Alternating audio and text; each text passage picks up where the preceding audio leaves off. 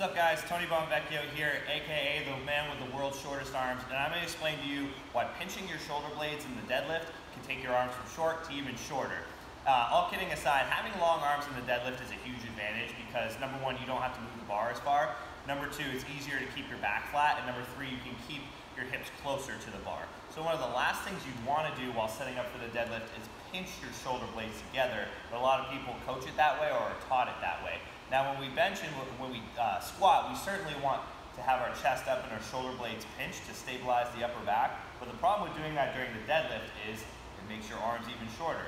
So while it may make my upper back tight, as I go down to get the bar, it's going to make it really, really hard to grab the bar with a good hip position. If my shoulder blades stay pinched, I literally have to round over or sit my butt so low that there's no way I can start in a good position. So we want to actually make our arms long rather than make our arms short. So you need to keep your chest up, but also shove your arms down as long as you can. I think about my shoulders and my chest going in opposite directions. That automatically stands my chest up and makes it easier for me to grab the bar in a good position. When you get down to the bar with those long arms, you can certainly, once you grab the bar, you can try to pinch your shoulder blades together, but a cue I like even better there is pull your collarbones apart, so it's more extending the upper back rather than actively trying to pinch the shoulder blades together.